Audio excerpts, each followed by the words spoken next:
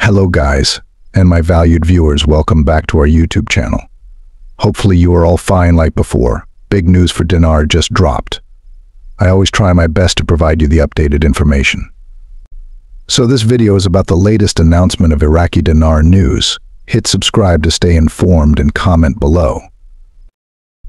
The Parliamentary Finance Committee, led by Atwan al-Atwani, confirmed that Prime Minister Mohammed Shia al-Sudani is genuinely committed to boosting Iraq's non-oil revenues. This commitment comes from the understanding that relying too heavily on oil, which is unpredictable due to fluctuating global demand and supply, is risky for the country's financial stability. Al-Atwani emphasized that oil-based revenues are unstable, and Iraq needs to diversify its income sources to ensure a more reliable and sustainable economic future. The committee, in recognizing this, has adopted the goal of increasing non-oil revenues as a vital step forward. They believe it is essential for the country to move beyond its dependence on oil, which, while valuable, cannot alone sustain long-term development. An essential part of this strategy involves the shift towards electronic payment systems. Currently, many transactions, particularly within the tax system, are handled through outdated paper processes, which al-Atwani points out are susceptible to corruption. By embracing electronic payments, the government hopes to create a more transparent and efficient system for collecting revenues. This move is seen as a significant part of the broader effort to reduce the opportunities for corruption that plague paper-based systems. By using technology to streamline the payment process, they aim to make tax collection more straightforward and fairer.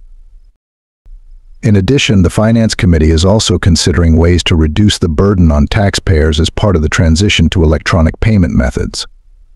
Al-Atwani mentioned that lowering fees for electronic payments could encourage citizens to adopt the system.